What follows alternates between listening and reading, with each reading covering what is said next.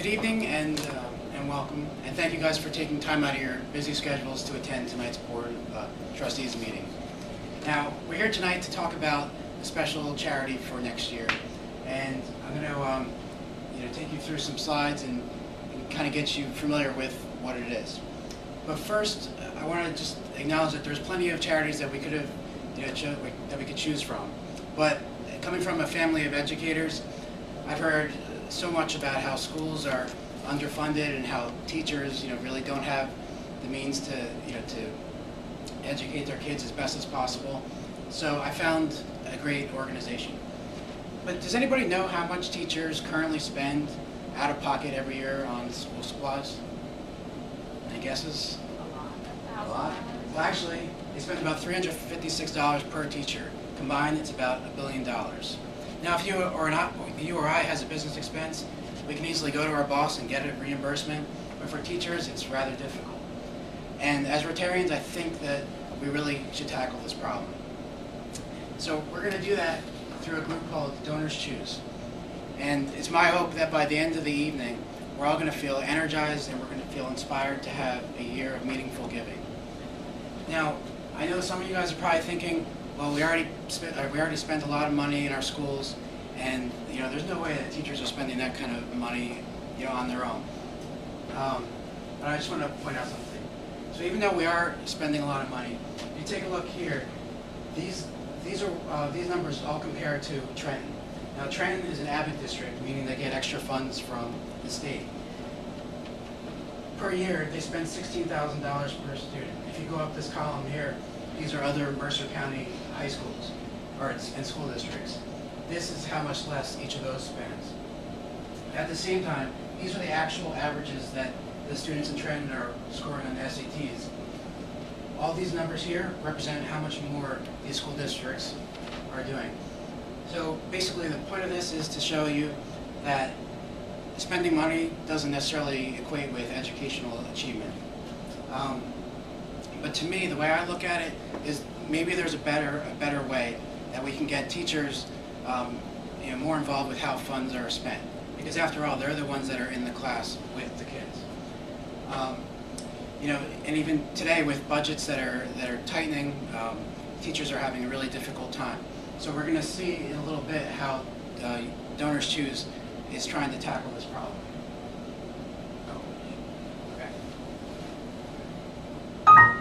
So right now we're going to take a look at a classroom, and I want you guys to just give me some feedback as to what you notice.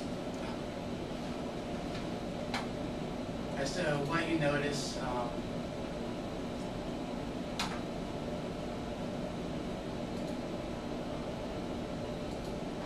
Sorry. Okay. So this classroom happens to be from a relatively affluent suburban school district. Can anyone just point out things that might be beneficial to the students that you probably wouldn't find in every other school? Projector. Okay, so we have the projector here. Anything else? Laptop. We got laptops and what'd you say? Or iPad. I can tell that is in the back left. Oh yeah, here we have the laptop. So this is where the teacher stands and she's able to control, just like this. She can control what's on the smart board. Anything else? Okay, the smart board. And let me just go to another picture. And this one's pretty obvious. Computers. Yeah, we have all these computers here. And there's actually another one, there's a printer. And you might not notice this thing right here, but what this is, it's a speaker system that allows my wife to walk around her classroom with a microphone on. So if there's any kids in their class that have trouble hearing, they'll be able to hear. So, how would having those kind of things benefit the kids, like in their class? Anybody? The teacher can actually show them how to do something instead of just having to try to explain it. Right, so they can demonstrate things. Anything else? I guess by having a speaker system, they can find a way to incorporate that and excite the senses of all the children. Right, so the speakers, and then so it's not just for the kids that might be hard of hearing, but it's for all the students. The interaction. The interaction, exactly. I mean, she can do exactly what we're doing right now. anyway, I mean, the main point of this is just to give you an idea of, what some school districts have, and the fact that there are plenty of school districts out there that are lacking. So I'm going to go back to...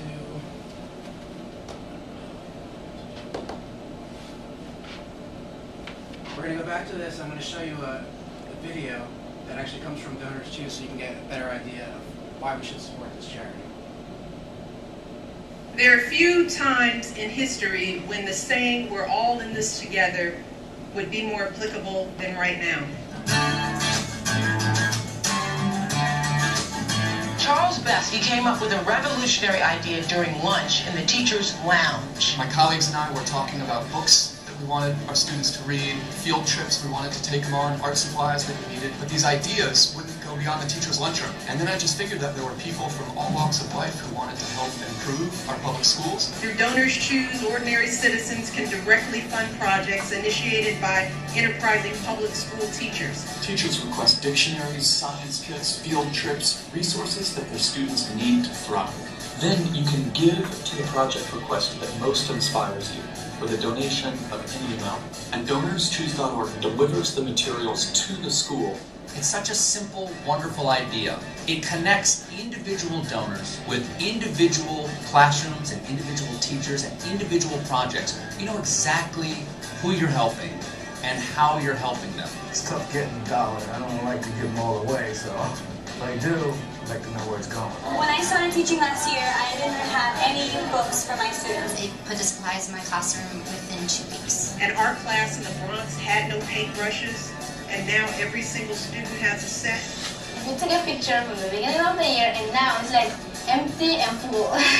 You as a donor can expect to get photographs of the activity taking place, student thank you notes, a teacher impact letter, illustrating, proving the impact that you've had.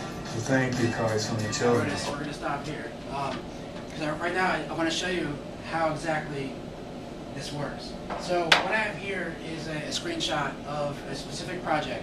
This happens to be of a middle school in Trenton. And what the teacher is looking for is for his classroom to be outfitted with a projector like the one we have here.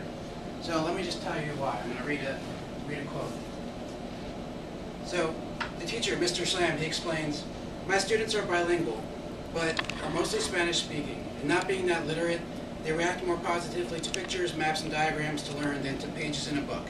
If I ask them to read, they are shy and do not volunteer. However, if I show a picture, they become quite excited in explaining what they see."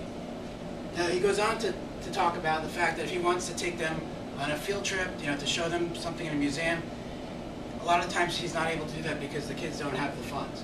So, having this projector, he'd be able to, take an image of, I don't know, the Declaration of Independence, something like that. He can put it up on the board instead of having to have all the students come in the huddle around one computer. It would be pretty difficult for you guys to all watch this presentation all standing around me over here, right? So, anyway, I think it's a great organization, but I'm sure that, like all the other organizations we look at, we want to make sure that it's credible. So, the first thing is, as you saw in the video, the organization, they actually make sure that what's being requested on their website is legitimate, and that the cost of, in this case the projector, that the cost is true. The second thing, which I think is very important, is if you look at the people who are already supporting them, it speaks volumes. Right now, the Bill and Melinda Gates Foundation, who is one of our biggest supporters as Rotarians, they're a huge supporter of this group. The other important thing is there's a website called Charity Navigator, which Kiplinger has rated as the best charity review site. They rank Donors Choose as having 4 stars, the highest ranking. It's also the same ranking that they gave to Rotary's foundation. And last but not least, they have a proven track record. Since 2000, they've been able to help over 200,000 classrooms, which equates to 5 million school kids. So, I think that it's a great organization, and if we were able to participate, and in this case, if we were to buy that projector or to help a kid go on a field trip, do you guys remember from the video what would happen? Anybody? Well, I'll show you.